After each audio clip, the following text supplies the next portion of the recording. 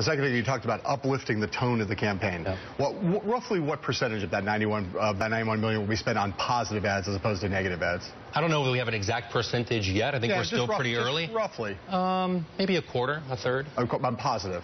Yeah. So 3/4 negative. And I think a lot of the work that the Clinton campaign itself will do will be positive, and it will aggregate itself out in a certain way. Right, but you don't make any pretenses to the notion that the 3/4 that you're going to spend on negative, that's going to be uplifting the tone of the campaign, right? No, nor do I think it's the same thing for Donald Trump to be talking about what he's talking about over the last couple of days and for us to be talking about his record. I mean, I do think it is okay for us to contrast records, to tell the truth about our opponent.